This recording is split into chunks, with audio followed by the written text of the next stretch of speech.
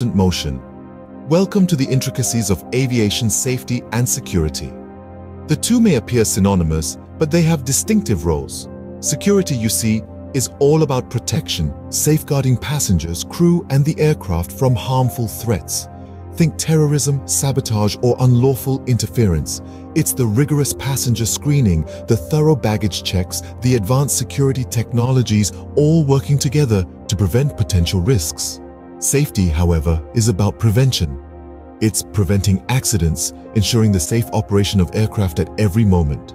This takes form in extensive pilot training, meticulous aircraft maintenance, and strict safety protocols to reduce any chance of incidents. So, while security focuses on external threats, safety zeroes in on internal safeguards.